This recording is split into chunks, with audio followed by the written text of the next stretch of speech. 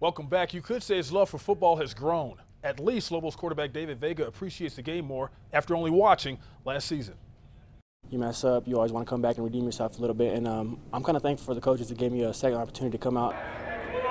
It was an off-the-field incident that put Vega out of action. A suspension followed, and for the first time, all he could do was watch during a season that was littered with quarterback injuries. The team could have really used Vega last year. I think about those games all the time. It really hurts me for the seniors that were here, couldn't get a bowl win, couldn't get to a bowl game actually. And I thought about them every single game I was at, every game, even the away games. And I just really thought that I could go out there and help a little bit. Vega was reinstated for spring football, and so far, he is making the most of his opportunity. It makes me real hungry because, I'd been playing football since I was little, so I had never missed a season. And missing the 4 or 5 months of football, just kind of takes it out of you. You really want to get back on the field, want to really prove what you can do. If he is to compete for playing time, Vega will have to work his way from the back.